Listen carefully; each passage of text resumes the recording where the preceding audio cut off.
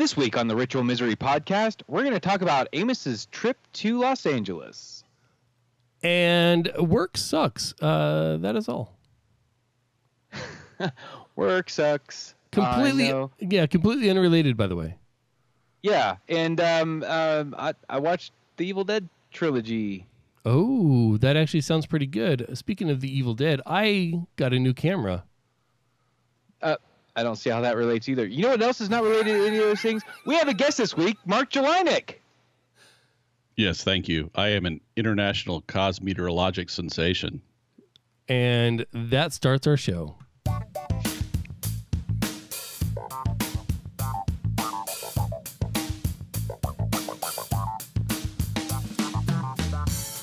Hello and welcome to the Ritual Misery Podcast, episode 217 for Thursday, the 20th of June, 2019. I'm Amos, that's Kent, and we have Mark with us. And this, once again, we finally have a show that grabs our little subtitle and is able to be used without sounding awkward. This is a show where two lifelong guests and their friends celebrate all things geek.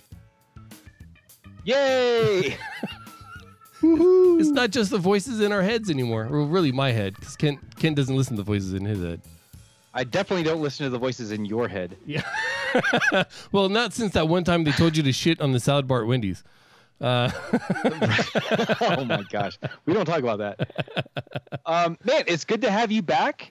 And also, it's good to have you back on the show, Mark. It's been quite a while. How you been? I've been doing all right, I guess, relatively speaking. I was looking. The last time I was on was the day before I turned 50. So I'm old. Oh. Well, okay. Skype reminded me that the last time I had called you on Skype from the Ritual Misery account was over a year ago. And I was like, oh, wow. Yeah, almost two. Yeah. Yeah, it's been far too long. So I'm really looking forward to our conversation tonight. Hey, I have an update for you guys. Last time we spoke, I was saying how my retirement gift to myself was a kegerator, and I had a keg of Alaskan Amber ready to go to be put in that kegerator, and I can show you now. This is probably like the 30th glass of Alaskan Amber, yeah, that I've pulled out of there. It is delicious. It is cold, and it is on tap here at the Ritual Misery Studios in Wasilla, Alaska. Come on by. That's awesome. Next time I'm north of the wall, I'm going to be sure to do that. You say next time, but have you ever been? I've never been north of the wall. So he did. He went out in the backyard and climbed over the wall. Yeah, I mean, actually, that's the taller wall, though, right? The wall in the north of your backyard, because that'd be if you step outside, that'd be the one to the left. Right. Well, the rest of my wall is just as tall as that now. So yeah. He was like, you know what? That wall to the north is too tall. I need the others to be just as tall. Yeah, exactly. It keeps the wildlings out, so we're good. Is that what you call the neighbors? Yes. The neighbors' children, a.k.a. the wildlings. Oh, that is awful. Mark, where are you right now? Because your title says International Cosmeteorological Sensation. Now, we already know you're a sensation because we declared that last time. And we already know you do some cosmology in your spare time, and you're a trained meteorologist. So I can see where all right. that yeah. I definitely work in hair. Yeah. Yeah, well, I mean, that's because you work on your own bald head. That's why you're so good, because it's like one style, done, good to go. The international part, though, has me confused. What's going on with that? Yeah, so I am in Santiago, Chile. So we are officially a worldwide podcast this evening. I'm down. I lived here for about, almost 12 years. Not since you guys knew me, really, but from about 2003 to 2015, my wife and I lived down here in Chile. So I'm down here dealing with some challenges, let's say. We recently, it's been about 3 months ago now, my wife passed away after dealing with cancer for a little over a year. And not only did I have the challenges of trying to deal with all that in one country, but considering we still had some things going on down here in Chile, down here just kind of taking care of business. So now that is both very cool and very tragic, and I guess not in that order that you said them, but I want to talk to you about Chile because are you fluent in Spanish? Is it Spanish they speak there? Is that their primary language? It is. Because it's either choice of either Spanish or Portuguese, which are kind of the same thing to those of us that don't know any better. No, you guys said that before, but they're really not. But yeah, No, I mean, they're, to be clear, they're somewhat Amos close. said that. Yeah, okay, let's blame I am Amos. defining myself as someone who doesn't know any better, so to me, they're kind of the same thing. Yeah. To the person who doesn't have to communicate with people in Brazil, yeah, you'll be just fine. But everywhere except Brazil, for the most part in South America, I'm not going to say that exclusively. The rest of it is Spanish, and there's a whole history about that. That if you want to learn about the Pope and him declaring who gets what between Portugal and Spain, but. No, I'm not fluent in Spanish. My wife was, and my Spanish sucks. I've got enough to get by. I could always get home. I could always get a drink. I could always find the bathroom. Key things in life. Yeah. But beyond that, Not necessarily in that order. That's what I was going to say. I think it's the drink, the bathroom, and then home at some point. Well, the drink and then bathroom. If the bathroom's bad enough, they'll send you home. or just a tree. I mean, you don't necessarily need the bathroom. So yeah, all my work, even when I was here, was still in English. So my wife kind of was the one who focused on the Spanish and was really good at it. But yeah, I got enough to get by, but it's really different here. So they do drop the S quite a bit. So it's not like buenos dias, it's bueno dia or muchas gracias. And it kind of throws you off if you're not ready for it. So, it's kind of different even in its own right. Not exactly the Spanish you might hear in Mexico or countries like Colombia or even Spain. Nice. I love it when a region just changes the entire language in towards their dialect and something like that, where they just this is just too much. Like, we don't need it. Yeah. My week has been uninteresting completely. Yeah.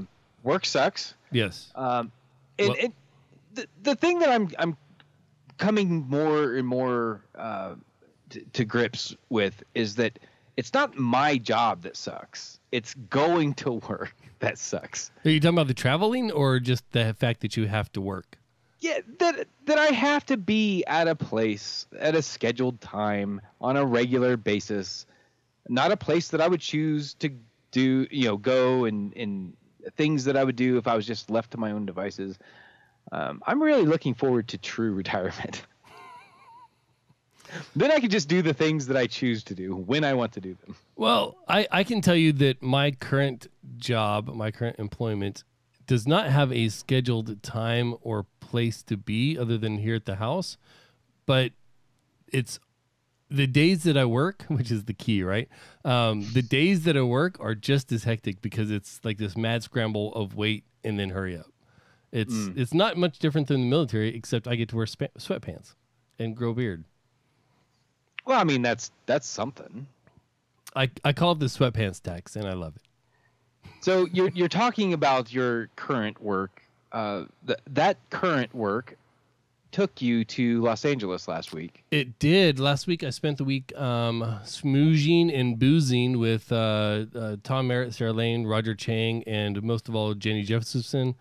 And Richard Gunther even managed to swing out there for a couple of days, and we had some beers, and it's just a really good time. We recorded the final episode of Let's Talk About Thrones, which I have yet to publish because time sucks. And we got some strategic lunches out of the way, and we really spent a lot of quality time with people that I've been working with, and it's been really awesome. So I don't know if you released it, Kent, but the last week my little K episode was actually from DTNS Studios at Tom's house with Rich Straffolino, and we were there for the recording of DTNS, and then also Tom's Top Fives, a couple of those, and a Tom versus Tom, or Tom Talks to Tom recording, and that was fun too. So just seeing how all that comes together, and I can verify that Tom's background is not a green screen. At least the 2 days I was there, it was not. It might be on a regular basis, but seems like a lot of trouble. Took a photograph of his actual background, and then just when he does shows, he puts up a green screen, does the whole chroma key thing with the photo of his actual background. other than going against his design principle of simplicity in everything he does, I would not doubt the capability to do that. Right. Yeah. It'd be like expecting you to put forth a little extra effort on something. You're like, no, that can happen. Right. Mark, you know a little bit about chroma key, I'm guessing, huh? No, not a damn thing. Not a damn thing. Okay, so next topic. I need to do that. No, that's funny because I did my first Twitch stream, and I realized I need to get a chroma key so I can do background. I do know a thing or two about chroma key, obviously, with meteorology, but I don't do that much or wasn't kind of an on-air personality. So familiar with the concept, not actually using it all that much, though. Yeah. W. Scottus one says, I was paid by Tom to say that. And it is true that the trip was paid for by Infinite Gain and DTNS. I was not actually paid any money. Although, but did you have a super sparkly day? Several, actually, several, and I got to hear why the super sparkly is a thing. And Kent, you probably have no idea what we're talking about, and that's fine. Not even a little bit. That's right. Kent doesn't, bless his ears with the sounds of DTNS world. No. Yeah, not. Yeah. All right, we're done with basis. Kent. Just cut him off. He's gone for the rest of the episode. We don't need him. Yeah, I think you're right. But we did want to talk to him about I tell you what, we'll leave him alone until we get to Evil Dead, because I want to hear about his experiences with that. I have a little conundrum that Kent's gonna be sad he can't talk right now. I give a little conundrum that I found myself in. I have previously stated that I love this new toilet paper roll configuration where it's like a big roll and it comes out the middle and you just kind of pull what you need and usually tears off in singles. I found a situation where sometimes it doesn't tear off at all and it just stays inside. Except I had already used the restroom because it was kind of an emergency. And all the toilet paper was inside the roll. So, Mark, what would you do in a situation like that? Well, I wouldn't end up in a situation like that. So I guess I would pack some going in knowing that might happen. I don't know. What is this configuration? How did you end up with this configuration? I was taking pictures of a soccer game, and the need aroused to use the restroom to take. Well, that could be your first problem, that you were aroused to use the bathroom. Well, the situation was aroused. It was an excited situation. It was not my excitement that we're talking about here. And I actually, instead of using the porta potties, I went to the actual restroom at the park, which was a little bit out of the way. And in doing so, it just increased the urgency of me needing to go. And that worked out well until I looked over and the little toilet paper spindle, the toilet paper was actually stuck inside and there was no way to grab it to pull it out. Yeah. So a lesson learned from living in Chile for many years, where you quite often have to pay to get toilet paper to go into the bathroom, is carry a little thing of Kleenex everywhere you go. If you're not at home, have a little thing of pocket Kleenex, period. So yeah. I wouldn't have this problem because I would have had stuff with me. So you're just shit out of luck. That's your problem. Well, the problem is I was in deep shit because it, like, oh my God. So basically I couldn't get to the shit tickets. All right, I'm going to bring Kent back in here again. Kent, what would you do in this situation? You just took a nice fresh, like, slide out your ass turd, and you got no shit tickets available to you. Man, I mean, there's not much to do here. I'm not going to clean myself with my bare hand. I would just reclothe myself and make my way to the house. I mean, I don't see many ways out of the situation. So that wasn't an option either because, again, it was not the cleanest of shits. And this park that I was at is an hour and 20 minutes from the house with no traffic. So... run to the women's room? I don't know. Ask for help. Yeah. Please. Well, and see, there's the problem. It's a children's soccer tournament, so there's nothing but a bunch of kids asking for help in a bathroom and hoping a kid isn't the one that answers you. I was like, literally, oh shit. I thought about doing like a combat crawl to the stall underneath me. Then I was like, I'm not crawling on this floor. But that did bring up the solution. The solution was in the stall next to me, which was empty. There was a very, very long strip of toilet paper just laying on the floor. And it didn't already have shit on it. It did not already have shit on it. It seemed clean, other than the fact that one side of it was on the floor. Footprints, random other stuff. There was no shit. There was none of that on there. Like it looked like somebody just torn it out and dropped it on the floor. So I used my foot to hope that wasn't sending the wrong signal, and tapped on it until it stuck to my shoe. Brought it over to my stall, flipped it in half so the dirty side was inside, and used that. So was your backup plan to use your own shirt?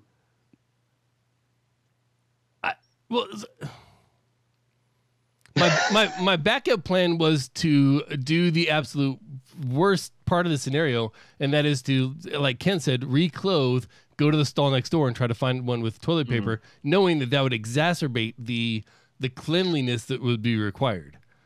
Or just wipe with your underwear and go commando the rest of the time? I thought about that too, but I was going to be there for another 3 hours, and it was already kind of sweaty. So you were having a swass situation. Yeah, and I was wearing jeans too, so like add in the chafe. Yeah. Wet, sweat, wet denim, and balls don't mix. And this isn't a park like it's just a park. It's actually a hiking park with different flat areas set out for soccer fields. So it's not like it was just a quick walk. It was like a hike to get into any field. And yeah, that's the situation that I was in. Yeah, there's your conundrum for the day. If you have a better solution than the one that any of the ones we brought up, or especially the one that I used, feel free to hit us on Twitter at Ritual Misery, RITUALMISERY. Yeah, I think sweaty ass is better than shitty ass, but that's just me. It was, yeah. There's no good way out. That's all I'm saying. Have you guys seen the Evil Dead trilogy? Maybe you were like me for the longest time and had only seen Army of Darkness. I've seen Army of Darkness, but I was too drunk to remember it, and I saw the first Evil Dead, like the 78 version or whatever, the 81 or something like that, 82, something like that. Yeah, sometime before my cognitive memory was fully formed and I cared two shits about anything. So, yeah. What about you, Mark? As he takes a drink. I have not. Yeah, right then. I shouldn't say I've not seen any of it. I've seen parts of it on like HBO or something, but no, I've never watched a complete movie. Yeah. So Evil Dead. Okay, so the first two movies are like straight up horror movies with some dark comedy elements in them. But Army of Darkness is kind of one of those iconic nerd movies, highly quotable, at least for. I don't know, Amos, would you even say like our generation or like our whatever? It's one of those things, like give me some sugar, baby, and stuff like that. Great. Now I'm the old fart on the show. Amos, our generation. Yeah, I mean, it's actually, not Mark, you are technically still part of the same generation we are. We are tail enders on the back of your generation, if anything. Yeah, you freeloaders. Yeah. But I mean, I wouldn't equate Army of Darkness maybe as high as Monty Python's Holy Grail as far as like nerd quotable, but I would say it's pretty high up there. And Lucas, my oldest son, also my like nerdy replica, he's basically me in so many ways. Except he's getting laid a lot more often, I think. Maybe, I don't know. We don't do that comparison. Wait. Is Lucas home this evening? He is. No, we're not having that conversation. No. He needs to come answer that question. All right, I'll see if I can get him here. Oh no, but he's got No. The show stops now until we can get Lucas in the room and find out who's getting laid more. No, we need to know. He can't come to the mic because he's getting laid right now. So by default, he wins. That's right. Because Kent's just got all the porn on the 4K TV. Now I remember. That's right. That's right. Right. Oh my gosh. No, but so he was interested in the trilogy, the Evil Dead trilogy. He wanted to know what it was all about. In particular, Army of Darkness, but he didn't want to jump right into that. Is this when he's not getting laid that he's interested in the trilogy, or while he's getting laid? On the rare occasions. I mean, two totally different conversations, Kent. We must know.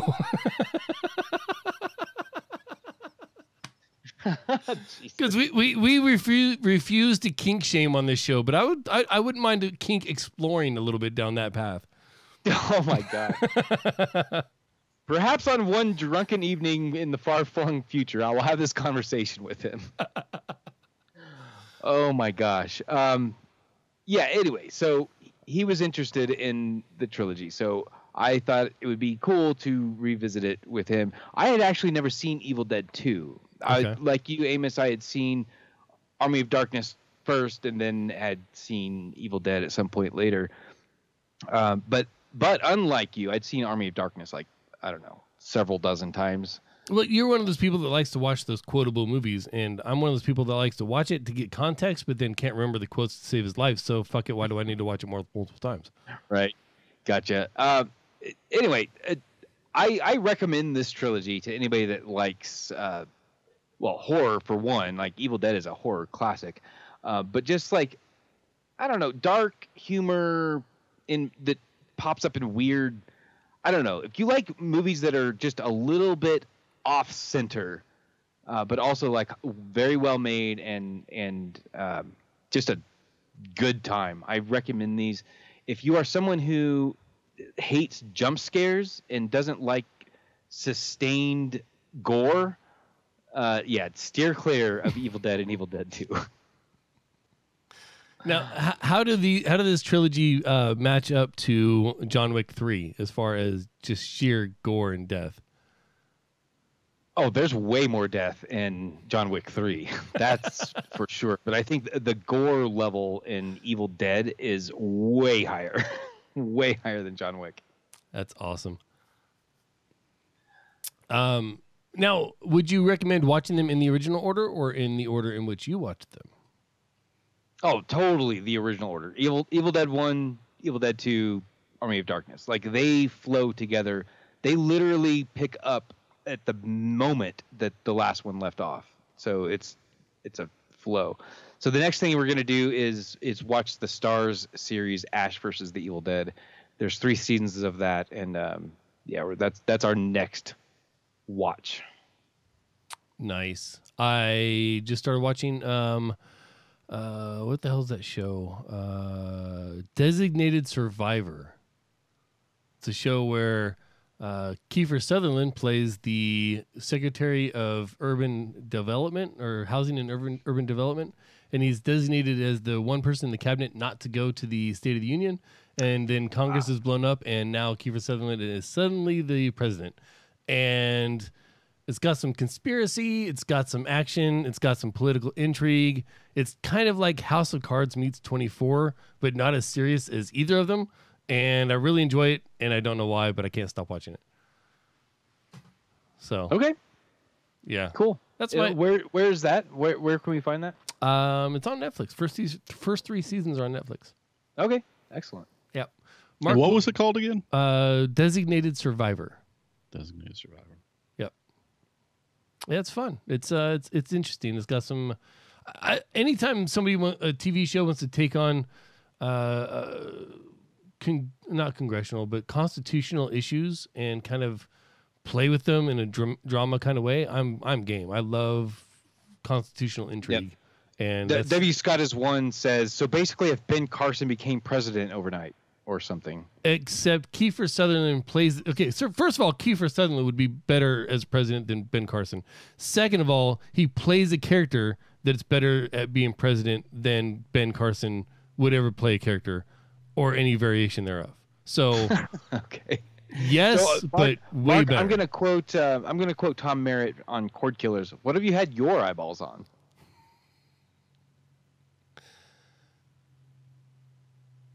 Apparently Skype lag. That's a thing. See, there's the eyeball right there. In case you missed it, Mark, he asked what you had your eyeballs on. What have you been watching? You know, when you're in Chile, I don't get the same choices. Actually, I can tune into Netflix original. So I've been watching all the quality shows, you know, like Storage Wars and reruns of 2.5 Men. There are not a lot of good options down here. I mean, I'm thankful that there's anything in English. So, I mean, I get some things. And they have HBO, so I catch some stuff. But I was reminded while I've been here why I ever started watching shows like Ancient Aliens and Storage Wars and stuff, because it's just on all the time down here. It's either that or infomercials or football, as in soccer, or TV I can't follow because it's in Spanish. So those are my choices. It is World Cup year this year, and we've been watching some games. It's been pretty interesting. I really enjoy that high level of soccer. It's kind of like the playoffs for NBA. I'll watch NBA playoffs or Stanley Cup playoffs, but the regular stuff, don't care. Yeah, and I grew up playing soccer, so I mean I enjoy it. And Copa America is also going on, which is the big kind of South American tournament that happens every so often. And so Chile is in that. And actually, Chile was in the Women's World Cup, and they won today, but they didn't win well enough to continue. So that was kind of a big downer for the country today. Who are they playing today? They played Thailand today. Yeah. I don't know. Like I don't keep up enough on the team, so because I'm still fairly fresh and new in the professional soccer area. But I just find it really, really, really interesting to see that level of game, because some of the tackles that they do and things like that, it's really good. So I have to ask, Mark, you mentioned on here you climbed up Mary's backside. Yeah, I thought that might catch your attention. Yeah, that doesn't really jive with my concept of a recent widower. So can you please elaborate, please, in the mindset that I'm in? Yeah, so basically there is Santiago is kind of nestled in between the Andes, and kind of a horseshoe comes around to a little bit of a interior set of tall hills. I mean, not really mountains, but one of them is called Cerro San Cristobal. And on top of that is a statue of Mary. As you can imagine, most of Latin America has heavy influence from the Catholic Church. So on top of this one is the statue of Mary. And actually, the first time my wife and I climbed up it, we ended up on the other side of a fence from this statue. And so we had to scale the fence because it was the only direction we could go. And you literally were on the backside of Mary. And so you were, if you could look up her skirt, you just would be seeing Mary's behind. So this time I've done it. I've actually done the hike a couple of times, and I did it this weekend and realized that, all the time you track what you're doing with phones or fitness things. For the last 3 years or whenever since I've had tracking on any of my phones, this was the first time I crossed 22,000 steps, or somewhere over 10 miles in one day, that I actually had the device with me. So I've crawled up her backside a couple more times while I've been down here. It's a good hike. Yeah, it's just something to kind of get away, and it's Santiago, kind of like LA, has a smog problem, particularly in the winter. But we've had some rain, which kind of cleared the air out. So it's a nice hike to go up and kind of get your mind free a little bit. And, again, it's a little bit of a downer because I'm doing it by myself. But it was a kind of a nice memory to be able to do that and, think about the times my wife and I had here while I was doing that. So that's awesome. Have you figured out the proper way of going up Mary's front side, or is it? Oh yeah. If you want to take the road. The normal people know how to go up her front side, but that just, it seems wrong. I kind of like going up her backside. It's kind of like you in the porta potty, right? The only difference was I wasn't looking for toilet paper while I was climbing up Mary's backside. That's a good thing. Fair point. I'm not going to dispute the. Because the size the sheets would have to be to clean Mary's backside, I don't know that they make rolls that big. I'm sure somebody does. Hey, Amos, do you know what a bodega is? I thought I did until you asked, and now I'm doubting myself, so no. Okay, I really learned what a bodega was when I visited New York City, because they're basically these like single aisle convenience stores, basically, like in an urban environment. At least that's how I know of a bodega.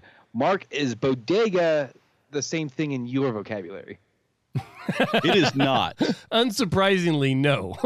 Yeah, Kent's version of bodega, Kent's world. Beer that's never cold. His son's getting laid more than he is. Bodegas are places you eat food. None of the rest of us live in that world, but Kent does. So actually, bodegas just means storage unit, and yeah, in New York, it happens to be where they set up food shops or little mini marts, but. No, my bodega it's accurate life there is, because you don't have room for the food in your apartment, so it's kind of like your storage unit. You just haven't bought it yet. That's accurate. And actually, the one I have in the U.S. does have some food in it, and the one I have here has some bottles of wine. So I guess technically it does have some consumable items. But no, the realization hit me when after my wife passed away. Our lease was coming up in the U.S., so I kind of just moved out of the apartment. I've got lots of family in the area, so I'm just kind of splitting time between family houses, if you will, but here as well. So I'm down to storage units in both countries. So I literally no longer am renting an apartment or don't own a house or anything. So I am living out of bodegas. But I'm thinking that's a way of life. I know that they can kick me out of the storage unit, but I'm thinking a little hot pot, and get set up with a little mini fridge in there, and then it'll be like Kent's bodega, right? So maybe that is what I'm going for. And you'll probably still get laid more than Kent does. Right. Maybe not as much as his son, but more than Kent. Well, that's really the sweet area you're looking for, is between those two extremes. Oh my gosh! At one point, I deployed and took all my stuff and moved it into a storage unit, and was surprised at how little space everything I owned would take. At first, I had a 5x10, and it was just a little too full for my liking. Like, I couldn't retrieve anything. So I moved up to a 10x10, and suddenly I had this huge blank area in the middle of the floor. And everything I owned was within those walls. And I guess a few things were up at my house with the wife when she was in Missouri, because she found a job up there, so we moved apart for a while. But like all the stuff that I consider like mine, this is my stuff, not our stuff, my stuff, fit in probably like a 8x8 space. And I was like, man, I'm like 30 something years old. My entire life is accumulated to less than a storage unit. It was not a happy time. Yeah. And when we were in Chile, so most of our household in the U.S., actually, we had a sizable unit. It was like 15 by 20 by about 20 feet tall, and it was packed to the gills. So I've gone from doing that to where I'm down into about a meter cubed here. And in the U.S., I'm going to be in under a 10 by 10. So, it's a big change. But, again, that's also part of the process of trying to figure out what sticks with you and, what you want to keep and what you don't want to keep after a life event like that. And so, going through that process as well has been tricky at times, but, it's kind of something you got to do. So, yeah. Hey, Kent, is it about time we hit the little button in here? Oh, shit. I should probably load up the little button first. Kent, stall for me, because this is going to get cut in the version. I did not watch any movies in the theater this week, which is somewhat of a rarity for me. It seems like every week I'm talking about what we had just seen in the theater. A couple of movies came out this week that I want to see, though. I want to see Men in Black International, and I want to see the new Shaft movie. Neither one of those did all that great, though, at the box office. Let's hear what Big Voice Jay has to say about the situation. Welcome to your Movie Draft Minute, presented by DiamondClub.tv for the week of June 17th, 2019. I'm your host, Big Voice Jay.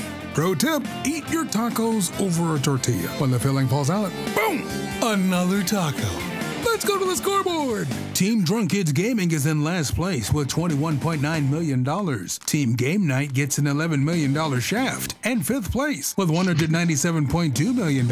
Team The Bod Squad gets $37 million from Men in Black International. And fourth place with $216.5 million. Team Ritual Misery gets third place with $489.9 million. Team Have a Drink is in second place with $772.2 million. And in first place with $1,212 million, it's Team Movie Party. That's your Stream Team Movie Draft Minute. All totals are accurate as of June 19th, 2019. W. Scott is one is in the chat, and he is not real pleased about the situation because he's part of Team Game Night, and Team Game Night has Shaft, and Big Voice Jay said that they got the Shaft, which they kind of did with $11 million. Kent, what movies do we have left? We have Spider-Man Far From Home left. Oh, yeah, that. Yeah, Spider-Man is going to make us some money. Yeah. I don't know if it's going to be enough to get us to second place, though. We decided a long time ago that there's no way we can get to first. Yeah. First was out. Yeah, no. Yeah, not just absolutely not happening. Second place is Team Have a Drink, and they're out of movies. Right. So we have residuals, which will not amount to much of anything at all, and Spider-Man. Yeah, we've got to make close to $300 million to catch them. Right. Come on, Spider-Man. I've never been more excited to skip a Spider-Man movie in my entire life. Man, and Game Night is pretty much done. Like they didn't have a big shot because of a Fitz error that occurred during draft. But they're pretty much done. Shaft is their last movie, and it doesn't look like that's going to make more than, like, I don't know, 15 million, probably. Yeah. It's barely going to pay Samuel L. Jackson for a salary. Yeah, but right now, Drunk Kids Gaming is in last place. That is not going to go on much longer. They've got Child's Play and Toy Story 4 coming up. Toy Story 4 is going to make all the money this summer, I think. They've also got The Lion King coming up later. They're going to be a threat to our position, I think, with a couple of big movies like that. Yeah. We really more need Spider-Man more to stave off them than to catch up to Have Drinks. So that's true. Yeah, I'll say this again. I'm pretty confident in our third place positioning. Hey, if you want to catch up on how third place does this year, you can cruise on over by Patreon.com/Ritual Misery. Jeez, I'm going to get this wrong every time. Hey, and I was just talking to Kent. Well, I told Kent what I want to do, and I think I didn't hear a resounding hell no. So it sounds like we're going to go ahead and go with it. And I got to tell you, this might be the perfect year to be a Ritual Misery patron. If you're not, go on by there. I don't want to let too much out of the bag, but if you donate $1 a month, you might get some pretty decent swag. $3 a month would be the next tier. It sounds like some really good swag. $60 a month is going to be some kick-ass swag. But if you're one of the people who has gone above and beyond and is willing to spend about $10 a month on this show, keeping us going, keeping us live, what was Brian Brush would say? Live, loud, and independent. There you go. I didn't want to quote him. And if you're willing to keep that going, $10 a month, you will be one of the few to get possibly the coolest swag I've ever thought of. So that's coming at the end of the year. You got until then, and I might even start dishing some stuff out early if Kent and I can formalize, and which probably won't happen until about March of next year. So anyway, great. So wait. So what you're saying is that $10 a month, these people will get fresh toilet paper from the stall next door? It'll only be run on the floor once. Okay. Yes. I would say that it's probably something better than that, because in a life or death emergency, this could be used as toilet paper. But I wouldn't recommend it. I don't think you would choose to do that. And also, by the way, if we show up at our next live show and people start giving us toilet paper, I'm going to be pissed. Pissed or never mind. Or pissed or just shitty. Yeah. But no, so over at patreon.com/ritualmisery, show us that you give a fuck by giving $1, and we will do our best to give you value in return for what you give to us. Amos has a really great idea for some swag that you're going to want. If you listen to this show, you are going to want this swag. So get over there, not to mention all of the exclusive interviews, mini shows, post shows, pre-shows, all sorts of goodness over there. So check it out. That's patreon.com/ritualmisery. You will never know. Seriously, people, if you've listened to more than one episode of this podcast, you need to go to patreon.com/ritualmisery and at least sign up for a month. At least $1 a month. That's nothing.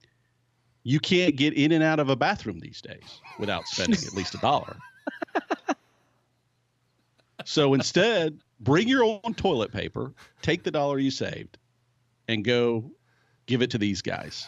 They've been doing this for years now, over 200 episodes. You've been entertained again and again and again. At some point, you need to support it. So go do it. If you're not laughing with us, we're at least laughing at us. Exactly. Yes. Thank you for that promotion, Mark. Much appreciated. Amos, we got a game. I've got a problem. Yes. I'm out of beer. No. Oh, do we need to take a beer break? I could go get a beer. Now, let's hit pause. I'll tell you what. I will race you guys. Oh, we're not going to hit pause unless Skype cuts out. So let's leave Skype on and let's all move out of the range of the cameras and get our own beers. We all need refills. I don't even have to. Well, I guess I kind of have to leave the range of the. Well, let's race. Who can get their beer the fastest? Go. I will sit here and entertain the crowd because I should have a fresh cold beer in my cooler.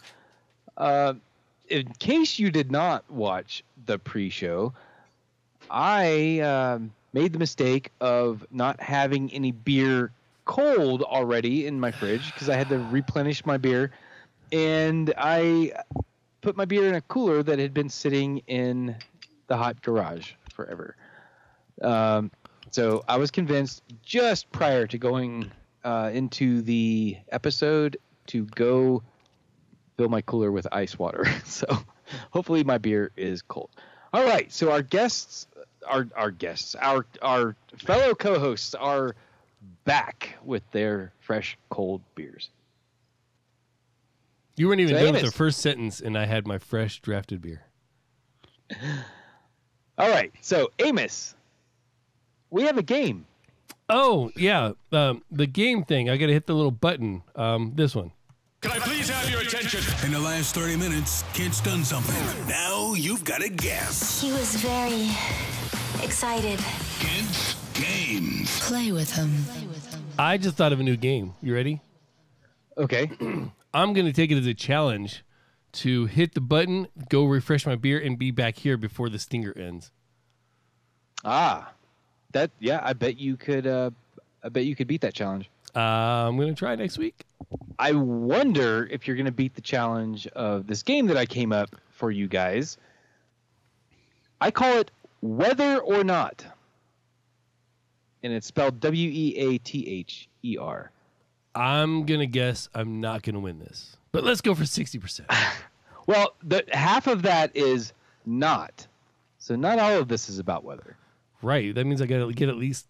Depending on. I mean, Mark's going to go first because he's our guest. So we'll let him. Clearly, you're going to get the weather questions, and I'm going to get the not.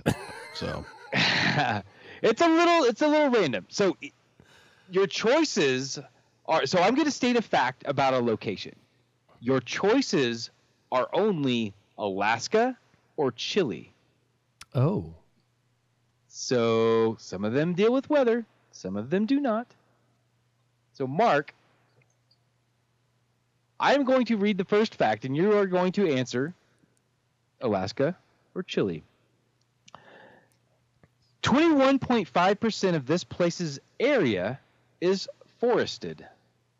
Is this Alaska or Chile? Chile.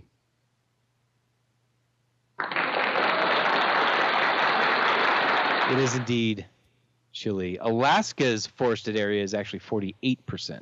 Yep. Much higher, more than Much twice higher. as much. Amos, Uh-huh. the lowest temperature ever recorded here is minus 79.8 degrees Fahrenheit. Is that Alaska or Chile? What is that in Celsius? Mark? Cold. What is that in Celsius? He said cold. Damn cold. I think the answer is damn cold. I'm going to say Chile. You say Chile. No, it is Alaska. The coldest temperature recorded in Chile is around 27 degrees below zero. I was thinking some top of some mountain somewhere, but no. Because, I mean, I've hit negative 40, I think 42. That is disgusting. That is vomit-inducing disgusting to me. That's why I have not been north of the wall. All right, Mark. This place has over 5,000 islands belonging to it. Is that Alaska or Chile? Chile. It is indeed Chile. Alaska has a little over 2,700 islands belonging to it. Amos, there are 500 active volcanoes here. Alaska.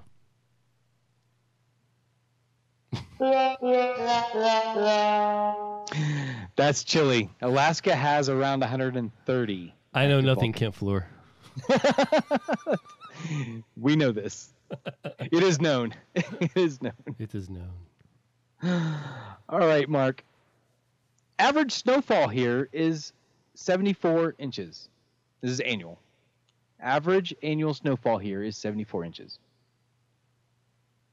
See, I have no idea because I've never. So wait a minute. We're talking in the whole country of Chile averaged, or the whole state of Alaska averaged? Sure. Yeah.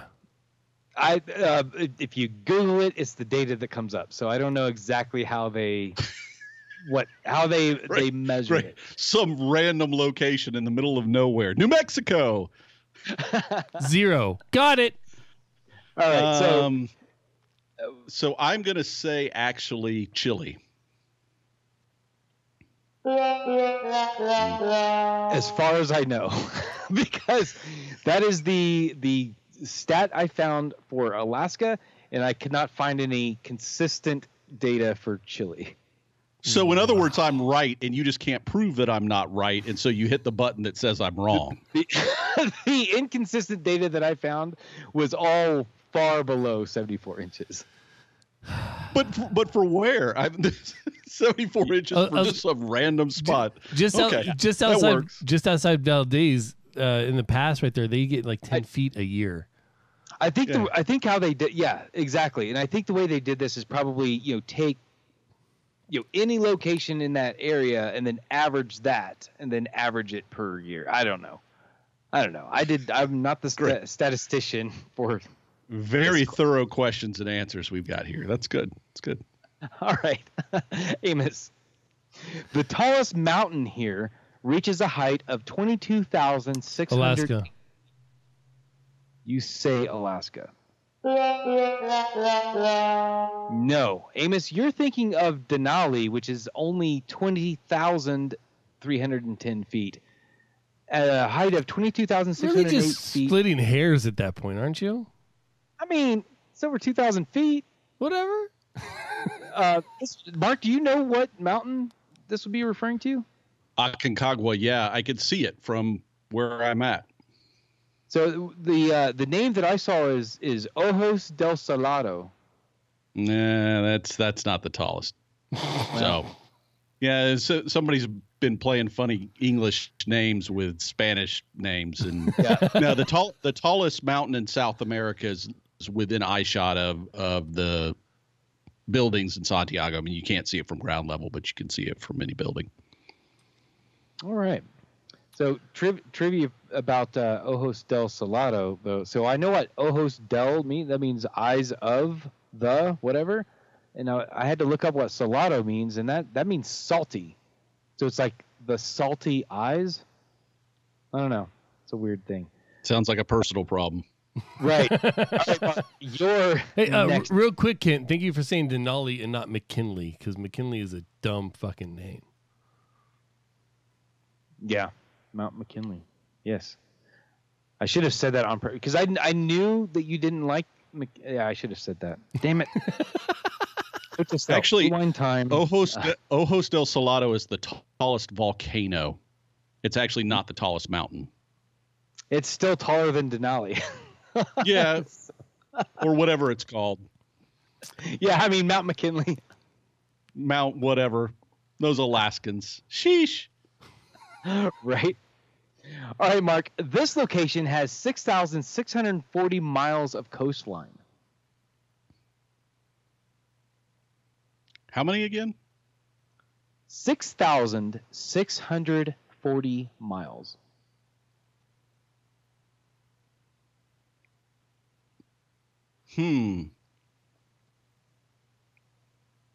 Alaska. You say Alaska. So, damn it. I would have gotten that one wrong, too. It is Alaska. Chile has 2,653 miles of coastline. Still quite a bit. I don't think I like your questions. Amos, this is home to the world's largest seal colony, numbering over 1 million seals. Alaska. Finally, you get one more. Yes. Okay. Mark, your final fact. This place's name translates to Great Land.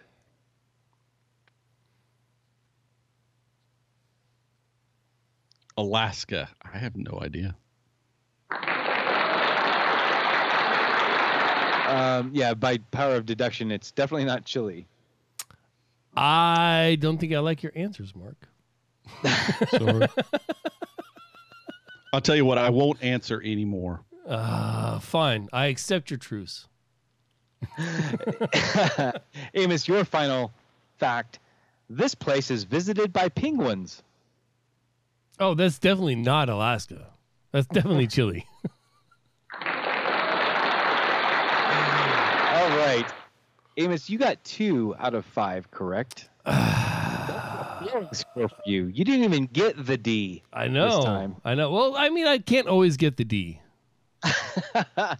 And Mark, you got 4 out of 5 correct. Wait. So there were 10 questions, and we got 6 of them right. So we got the D.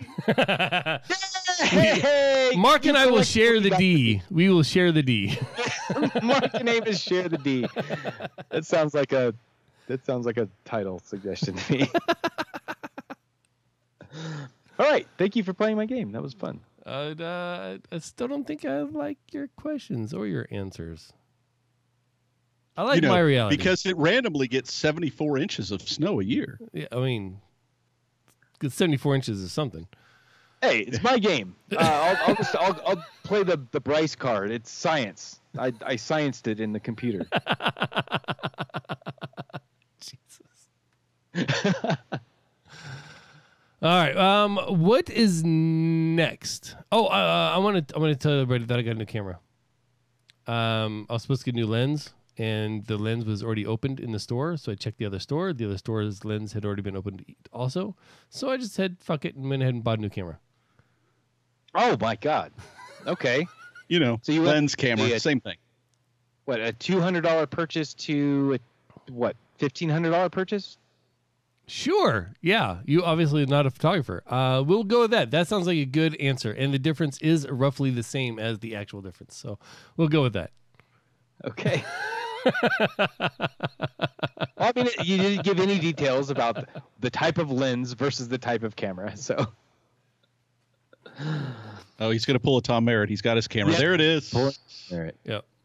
Okay. It looks like a DSLR. It is not a DSLR.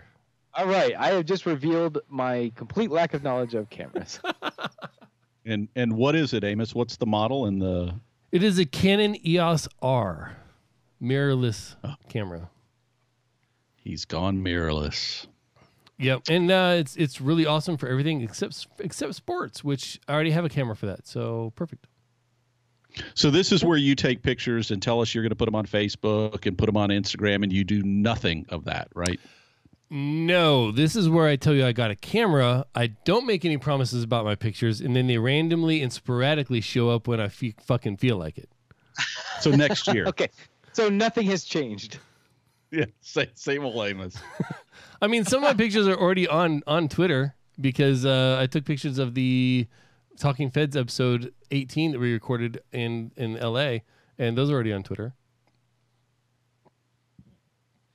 I see way more photography from Mark than I do on this avid photography hobbyist, Amos. Yeah, I like your photography, Mark. Keep it up. Yeah. Thank you. Part of the reason is that the vast majority of the pictures that I take are my kids, and I don't like putting that out there on the interwebs too much. That's valid. So. That's valid. You could Mark, take a picture of your dog taking a shit and post it. I would, but every time I pull out my camera, he's like, "Oh my God, you're gonna do something cool!" And he comes running towards me, and I'm like, "I don't need you running towards me with fucking shit dangling behind your balls."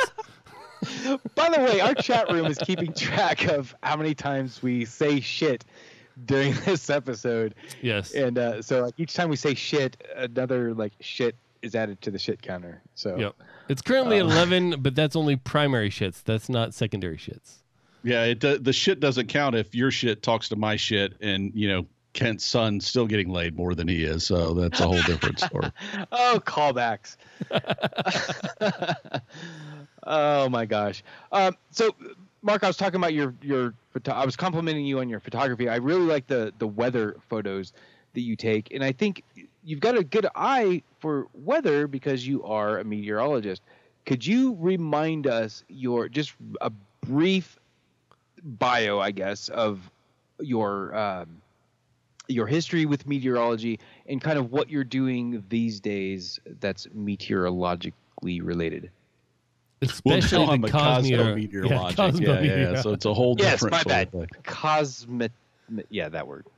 So my history, I'm a meteorologist. Oh, you probably want me to say more than that. Yeah, actually meteorology was a second career. So I started out, my early career, I guess, was more in IT and business side of things. But I went back to get a master's degree in atmospheric science in 2007, I think is when I graduated. And most of my meteorology work is really things that people don't think about. So I spent a lot of times behind the scenes working more with kind of developing systems and working with the data, doing some forecasting. But a lot of my initial work was Amos is taking our picture. Working with doing forecasting for tropical cyclones. So I did a lot of work with tropical cyclones. But a lot of things really just on looking at different aspects of weather forecasting and bringing it to people to use that sort of data and doing more of the decision making. So not so much when you think about getting a weather forecast when you're like, oh, is it going to rain today? Do I need to bring an umbrella? But maybe working with people in the energy industry or the insurance industry or whatever it might be, taking that weather data and integrating it into their decision making processes. So a lot more on the system side. Again, sort of leveraging what I did before I became a meteorologist. So it's a lot of things people don't think about, but it's really where weather is going to be in the future. So you think about IBM getting in and buying, what was the Weather Channel and that sort of thing, and it's bringing it into their Watson group, and that's really where the process is going. Is people are looking to finally take what is becoming better and better weather forecast and weather information and integrate it into their decision-making process. So that's kind of the future of weather forecasting. Okay. You also taught college, right? You were a professor? I did do that for a year. I was asked by my alma mater, Georgia Tech, to help them as they were transitioning through some different staff changes. That I went back and was able to teach a couple of classes that I was lucky to push through and survive, and went back in 2017 and had the privilege of doing that. That was kind of fun. It wasn't something that had been on my radar screen for a long time, but Radar. It's one of those things. You realize how much you do or don't know when you have to teach someone else what they need to know about it. So it's kind of a fun opportunity to go back and make sure that you know enough to enlighten the future generations, if you will. That reminds me, one of my favorite quotes is, if you can't explain it simply, you don't understand it well enough. And it's been attributed to like Albert Einstein, but I'm sure it's been reattributed to 5 billion people. And it's probably something some old dude said in like 2012. But I really like that, and the fact that you take the time to teach, and that you were capable enough to teach me teaching. I think that is like, when people talk about, I do this and I do that, but yeah, but can you teach it? Because if you can't teach it, then in my mind you don't understand it well enough for us to really have a strong conversation about it. Yeah, there's some truth in that. I mean, there's the other side of that people always say that the people that can't do it teach. But I don't really find that's true. Maybe bad teachers are that way. But if you find a teacher and you really learn something from them, generally that means that they've got a pretty good command of whatever it is they're trying to convey to you. And yeah, it's, for the most part, teaching, no matter where it is, whether it's at an elementary school or a university, teaching doesn't pay a lot. I don't care what the university is. The actual teaching process, people that do research and that kind of stuff at universities can make a good living, but the actual teaching, it doesn't pay. And you got to do it for the love of it. And quite frankly, like I said, it was an honor. It was an honor to be, asked to even do it. And it was something that I really enjoyed doing, because you kind of get a shape future minds and how they're thinking about the topic that, is usually something that you're passionate about. So it was an interesting opportunity. Yeah. We do have a listener question for you. We got it from our Discord, which if anyone wants to give us topic suggestions or add to the conversation in any way, you can head over to bit.ly/RMP Discord. Join our conversation. You get the opportunity to ask questions to our future guests, because we will be requesting things like that for, I think, from here on out whenever we have guests on. But this one is from B. Coford. Mark, which weather prediction model do you think works best? Well, mine, of course. No, I think they're, in the general sense, they're probably referring to, there's this always ongoing debate, is the U.S. model or the European model the best? And again, I mentioned IBM and some of the other private companies. Panasonic has developed their own model, so we are seeing more models. But the great debate is always the U.S. versus the European. And my personal opinion is the European model is better. So there's the short answer. Wow. Okay. And why though? Like, is it just different maths, or are they using a different basis for measurement, or like, why is there such a difference between the models? So the reality is there's not that big of a difference. If you had asked me 10 years ago, I think there was more of a difference. And, when you think about the models themselves, there's certainly the physics that define the model, what kind of computing power you have. But the ECMWF, as it is known, or the European model, has consistently done a better job of working with the data integration process. So having good data sources to feed the model, because that's actually is important as the physics in the model is what kind of data is going in to create the future forecast. And they've got a rich history of doing that very well. And the U.S. is just still kind of playing catch up in that area, and in my humble opinion, of course. All right. I thought you had a follow on, Kent. I was like waiting for you to. You seemed like you had something else to add to that. Yeah, I was actually. Well, I was hoping to have a good transition point, and I didn't. I don't have a good enough lead in to. Do you have anything other weather related or meteorology related questions for Mark, Amos? What weather do you prefer? The weather in Chile or the weather in Atlanta? Good question. I asked that on two aspects. One, Yep. the weather that you enjoy experiencing more, and the weather you enjoy photographing more.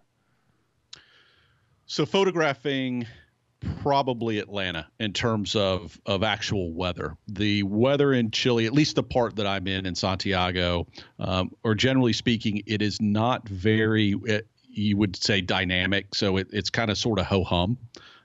You get some good snow, so after it's already happened. But in terms of ongoing weather, it's pretty boring. So photography-wise, hands down, Atlanta is a better option. In terms of the weather itself, anywhere where I don't have to be where the temperature is above 80 degrees.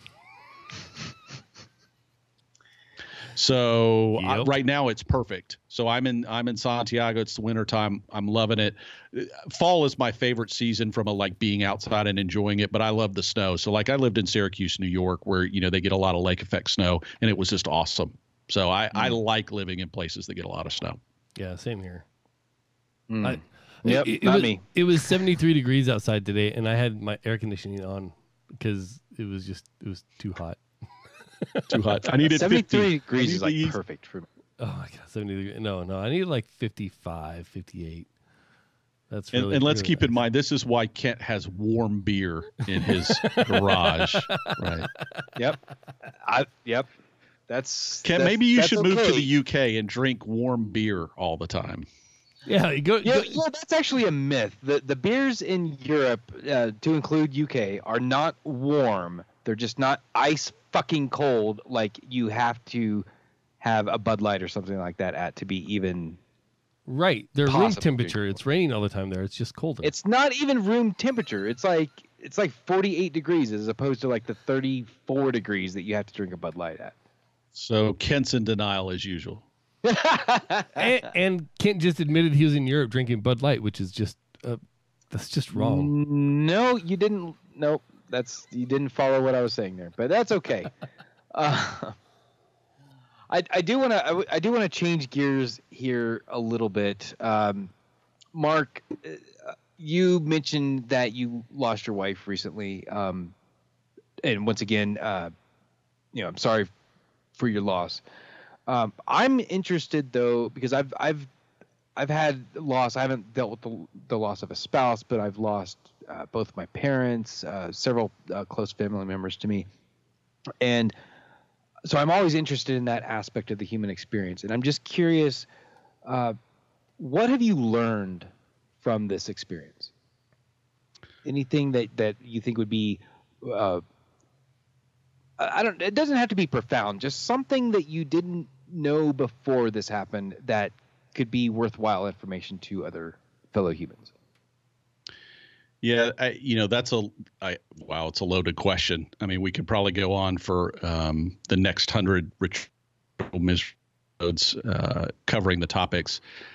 I think there's a lot of things you learn in the process, and I kind of put in the show notes there. One of the things I'm going to actually try to do is document some of this.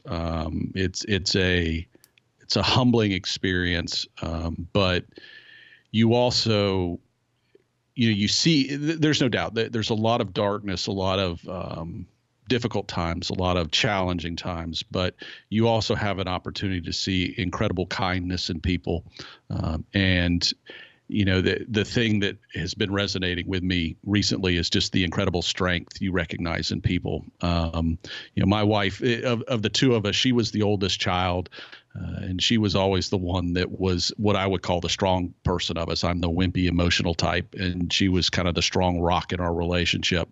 But that is just dwarfed by what you see when you witness somebody dealing with a situation that involves life and death, and the incredible strength that people demonstrate when they are going through a process where, the choice is, you do these things, and, cancer is one of those things where the treatments are just as difficult as the disease.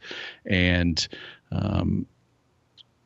the choice is you either do these treatments or you're going to die, and you do the treatments and you may still die anyways, is what happened with my wife. But what you put your body through and your mind through and your spirit through going through that process, and to do it day in and day out. I made the decision as we started with this process to become a full-time caregiver. So I was very focused on not meteorology actually for a little while. And, it's the lessons you learn in watching someone go through the process of potentially, not being around anymore, teaches you a lot about what the human body and the human mind can go through and still come out the other side. It's the people face difficulties all the time. And you guys know this with what you do with your New Year's Eve stuff, where you're trying to not leave people alone. You've been in the military, and certainly there's a lot of people that serve that come back and are never the same. And every day they have to get up and deal with that. But when it's a situation of life or death, there is no tomorrow sometimes, and you recognize what we can come out the other side through. And it's the only way, that I go on day after day, is that I have that person to look back on, both before they were sick and through the illness itself, and recognize that, what she's given me is the ability to get up tomorrow and know that I'm going to be able to, whatever comes up, to be able to push through. And if there were one thing, that's probably the thing that is most, I feel most honored for having that in my life, is that I can look at that situation and know that tomorrow, no matter what it is, no matter what I'm dealing with, that I will be able to push on through to the day after.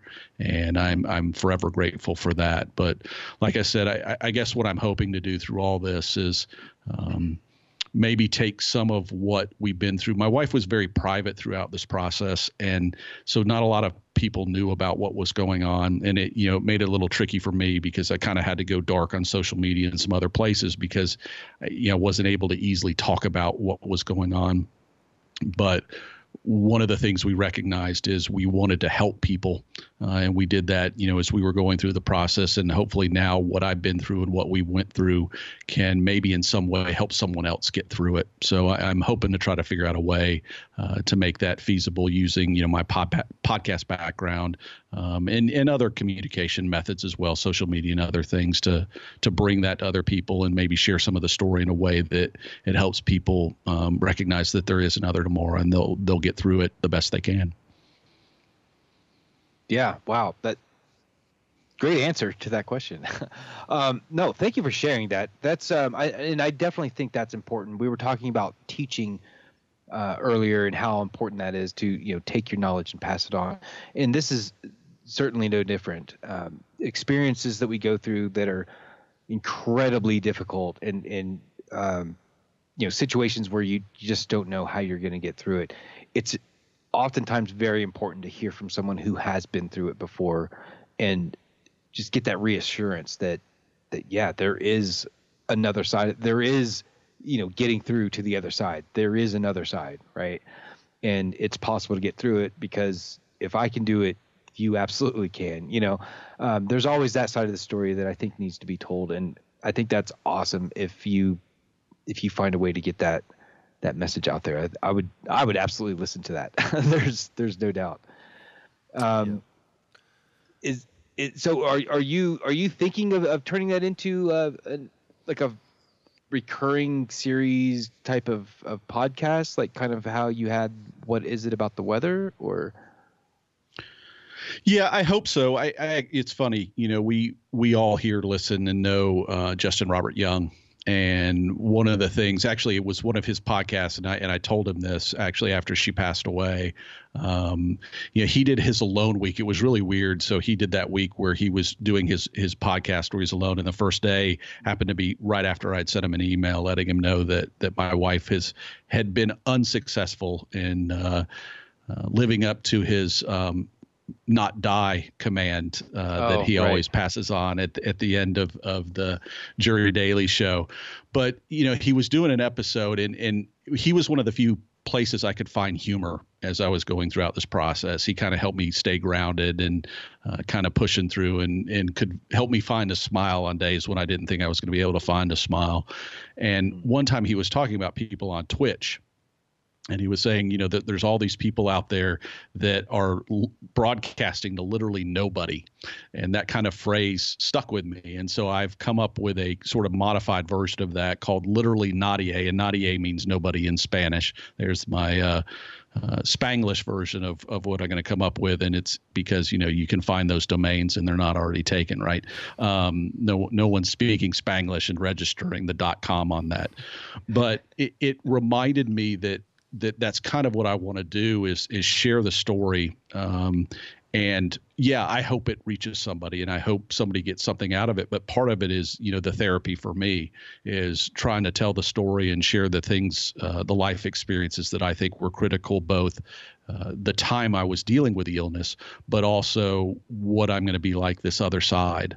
And so it's a combination of things. And so I did my first Twitch stream. I'm still figuring out the chaos that is Twitch, which I don't know how anybody puts up with that. When you figure it out, let us know. Yeah, that makes, we'll all feel better for that, because they've kind of accepted us podcasters kind of going on their platform, although clearly they're not geared towards us. So I've put a single episode out there where I just kind of talk about why I'm even going to be doing this. But I hope it's more than, I want it to be a podcast. I would like to do a podcast component, but I'm hoping it is other things. I'm hoping it is photography or, whether it's blog or whether it's other things. I don't know. I haven't decided yet, but it will be something, and a podcast will be a component of that, because that's something I really enjoy doing and I miss doing. And, going dark with the podcast was part of that. I just kind of didn't feel right and feel creative anymore from the podcast that I was doing, because literally the last episode was running on a week when we were out at MD Anderson in Houston. And, here I was we were trying to get my wife the best help we could get her. And, the last episode of What Is It About the Weather was running, and it just, it was time. It was time to put that down for a little while, and I may come back to it when it looks a different way or something like that. But for now, I think telling this story and again, hopefully making what I've been through and what we went through together something that can help some others going through that same difficult process. My wife and I constantly talk about doing a podcast together where we just talk about our family life, because we live in a circus. Like our life is just constantly goddamn crazy.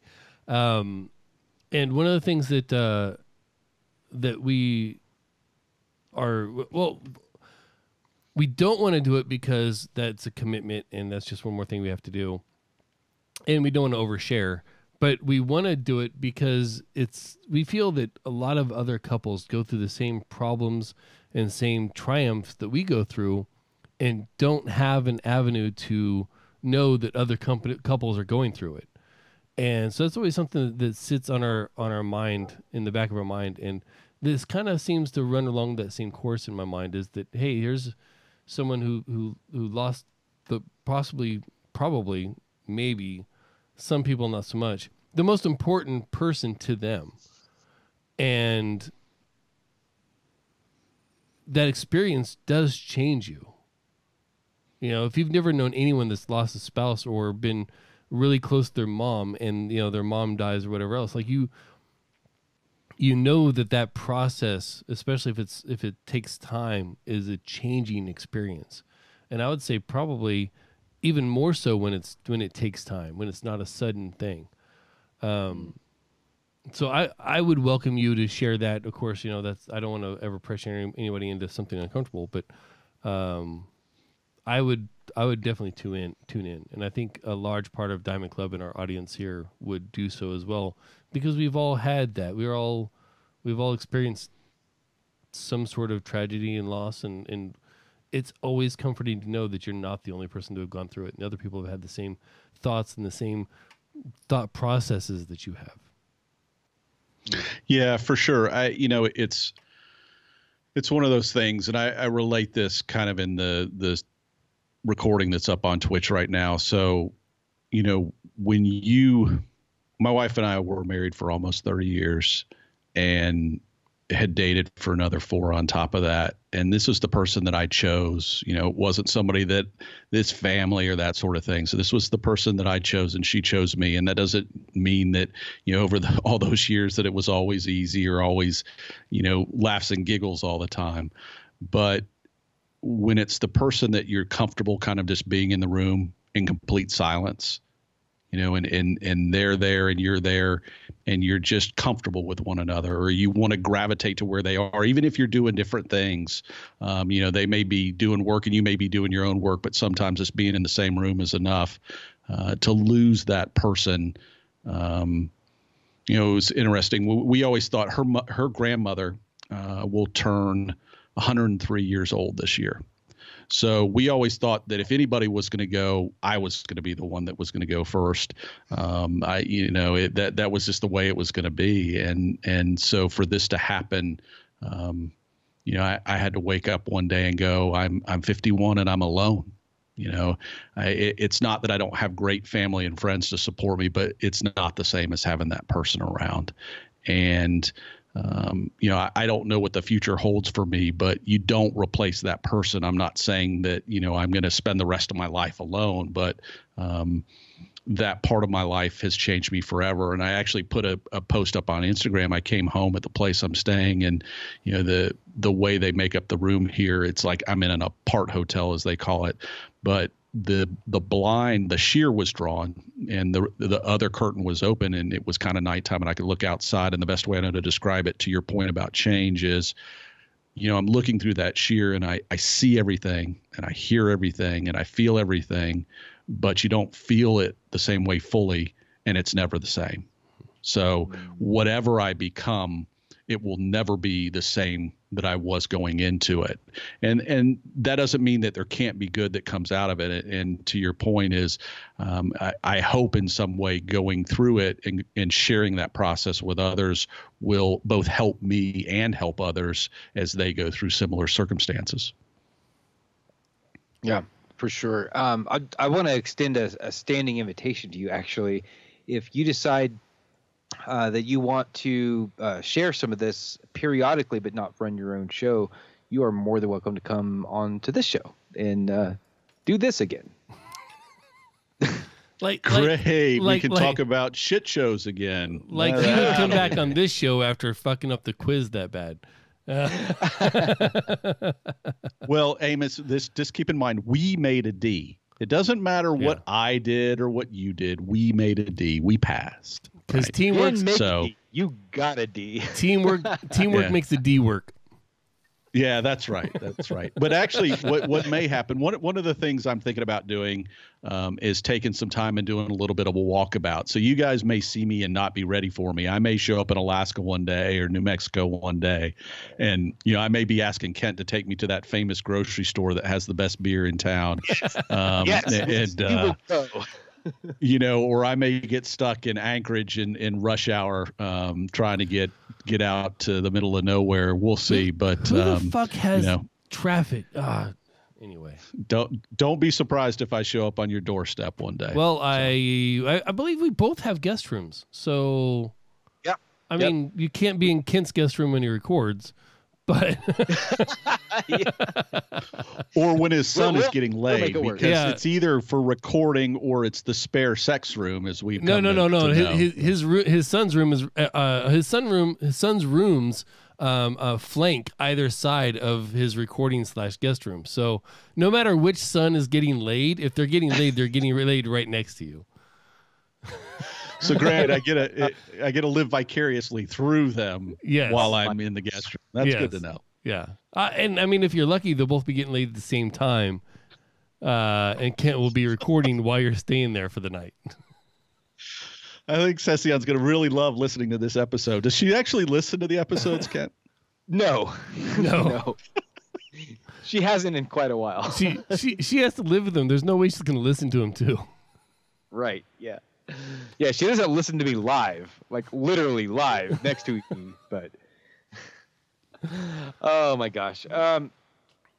So in the meantime, where can people find you as you begin this roundabout or walkabout or round a walk? What? Walk around the roundabout? Yeah. The who's a watcha. So you can go to Twitch and look up LiterallyNadie. So that is my username. And for that's the other thing. How do you manage multiple Twitch things? It's what a pain in the butt that is. Oh, you're preaching to the choir on that one. So that is where things will start. And actually, I don't have anything up on the domain, but LiterallyNadie.com exists, but also LiterallyNadie on Twitter. I have 0 followers, and I've started just randomly tweeting things, but that's where people can find it. And I'll start doing more now that I've been on this thing, and I'll feel responsible for actually doing stuff. No pressure. None at all. None at all. Or you'll find me at ritualmisery.com/LiterallyNadie, because now Amos will be responsible for adding that link to go to wherever we want it to. So we'll figure it out. But that will not happen immediately, but it will happen. I promise. Yep. And also, it'll happen you by don't have the time, 0 followers on Twitter anymore. Yeah. 2021, it'll be slated on the schedule for 2021. Probably the next time I publish an episode, which it's already ready. I just haven't had a chance to actually hit the publish button. So maybe tonight. Oh, wow. Right on. Because I'm late on everything. That's my name. I'm just going to Mr. Late. Amos Late. Got it. Yeah. You don't even have a profile pick up on here for LiterallyNadie. Nope, exactly. That's the point, right? I need to do some dark thing, some just nothingness. I say you just take the little not person and just reverse the colors, and that becomes because it's no one, right? Right. Yeah, that's what I was gonna say. It very much fits the theme. LiterallyNadie. Yeah, and now you have 2 followers, so I got You've infinitesimally increased your followership just on this episode. Yeah, twice. Well, no, the second time was just doubled. The second time wasn't. You're not good at math, Kent. How can people find you not good at math on Twitter? Each time it occurred, as compared to where he was, is infinite. W. Scott is 1 says make it 3 followers. So okay, it's like a trend. Just keep it going. Kent, where can people find you on the old interwebs? Yeah, Twitter at @RM_Del Noche. Also, hit me up on Untappd. I haven't had any new followers on there in a long time. Go on Untappd. I am Del Noche on there. So, share a beer with me. Amos? Ethan Kane, ETHANCAINE. Don't ever do that again. I'll do it next week. The show is at Ritual Misery on Twitter. It is, and it's also at ritualmisery.com. We mentioned this earlier in the show, bit.ly/RMP Discord. Get in there. Join the conversation. Yep, and you can find all these links and more ways to support the show at ritualmisery.com. Yeah, we are live almost every Thursday, round about 7 p.m. Western Time. For the record, we've been promising being late and or early and or non-existent for years. Let's be clear, we are early for next week's episode. This is next week's episode. We're early. Right. Well, by the time I publish it will be next week's Thursday episode. Evening at 7 p.m. Pacific. We're probably not live yet. But we will be soon. But that is on twitch.tv/Ritual Misery. Yeah, and of course, we want to thank Kevin MacLeod for allowing us to play his music through several aspects of this show. We like it so much, and we are working on getting people inspired or ready for he's got a documentary. Yeah, pay attention. Thank you for listening. For Kent, for Mark, and for me, this has been your Ritual Misery podcast. See ya.